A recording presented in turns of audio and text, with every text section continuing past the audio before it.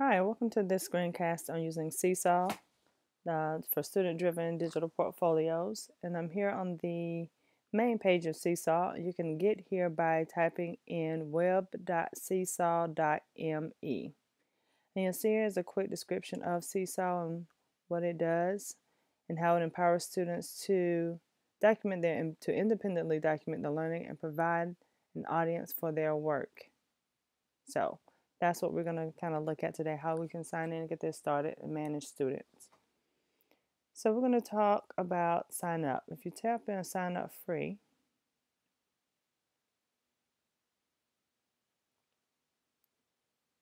we're going to tap I'm a teacher, and then you sign up as a teacher. The easiest way to do it is to click sign up with Google.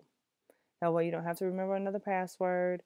It's going to automatically pull. Most people stay logged into your Google, so it's really easy to access. And so because I've already had an account before, it's going to automatically log me in. But it will take you through the whole process of logging in with Google like you do with any other program. So I'm going to name the class as we get ready to start. I'm just going to name this class Practice. So that's the first thing it's going to do, is to prompt you to name your class and then choose your grade level. And I'm going to go with second grade. And as soon as you create your class and you choose your grade level, it will let you know. And it usually does a good job of asking you depending on the level that you choose. Primary level is going to tell you to kind of stick with the QR code login, but then they also have an email sign in down here as well for older kids. I click my check mark. Now it's going to prompt me to add names. It's very easy to upload your student names in bulk as well. If you tap that, it'll automatically give you here. You can just copy and paste those names in. Real quick process. So I'm going to add in a couple of students. And they're going to be fake kids. Anna fake and Bobby fake. So I have created my class. As soon as you create your class in SeeSaw, the first thing it's going to do is give you a quick little tutorial. As it says, add your first post. They give you a quick video on getting started in 60 seconds. And one thing about SeeSaw, it does a very good job of getting information and to you, and they have lots and lots of resources, And as soon as you create your class, you'll automatically get a notification that you created one, and they'll send you another link to it. They'll also give you access to your QR code, so don't even worry about that if you did not get that in the very beginning. So I'm automatically dropped into my class feed here, my feed view. It's as we start looking at it and working with it, you kind of see it kind of reminds you of Facebook in a way, but it is such a wonderful tool that we use with students.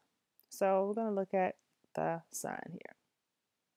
When I click my plus sign, you're going to see all the different ways you can add items into SeeSaw. You can add photos, videos, drawings. It'll give you an interactive whiteboard here. And you see I have a pencil, an eraser, labels. And this is very user-friendly with the drawing piece with an iPad.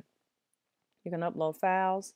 On an iPad, it's going to also it'll give you the option of accessing your camera roll as well. You can add a note and links to any websites outside of SeeSaw. For example, if you created a Padlet, you want to throw that link in there so kids can access it easily. So I'm going to choose a note to get started with, and I'm just going to say welcome to SeeSaw. And then when I tap my check mark, you also see you have the option to use your voice to leave a message for your students or instructions. So that comes in really handy if you need to differentiate your instruction for students who are still having a little trouble with reading. You think about lower level kids, the kids in the primary grades as well, who are not yet reading, but they can still upload products into SeeSaw with instructions. You just give those instructions verbally. Once you're done with your text on your note, you just tap your check mark and ask for anything that you're going to do. If you add photos, links, anything. You just go through that process of tapping on that check mark once you're done. Now, once I've created my assignment, the next step is getting it to my kids. If I tap everyone, it can go to everyone. But what if I want to differentiate it a little bit and I only want this to go to Anna and not Bobby? Then you can choose the students and it'll only go to those particular kids. But I'm going to give this to everyone. Success, I've uploaded my first item to SeeSaw. So as you can see how it kind of scrolls down, and that's how the kids get. Yeah. And then when I talk about feedback, that's what the like is for. Tap on the comment, and again, it gives a microphone to give voice comments to record or type your comment. Now let's look at managing our class. Once again, if you've forgotten your class code, that's what this for in the manage section of the website for SeeSaw. I'm just going to go to manage class. And as you can see here, I also have the option to add a co-teacher. You just type in the email address, invite a teacher, and you can have a co-teacher. That will be awesome. I can change my student sign-in mode from class code to I may want to do emails. When you click on Manage Student, this is where you can add or remove students. You can actually change their icon.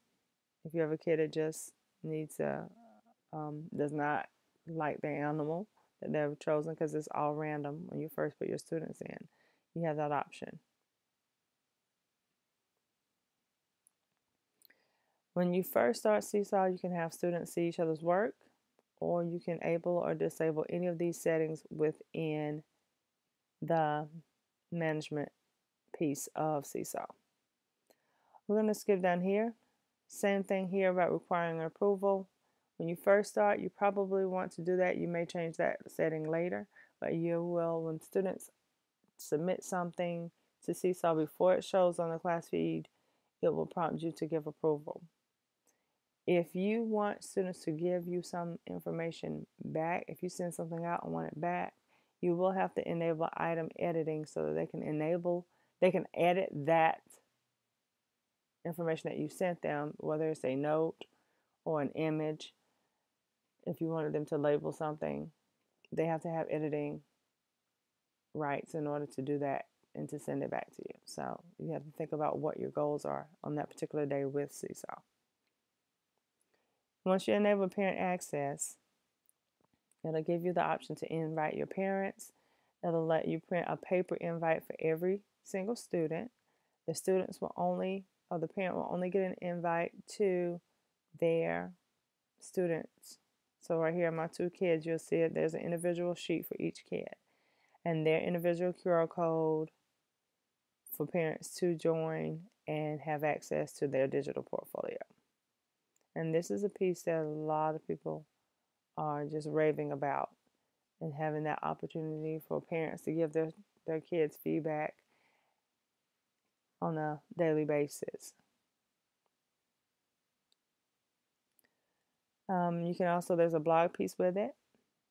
You go in and manage folders, skills, have things saved to the camera roll. So you have all these options here in managing class. So we're going to move on.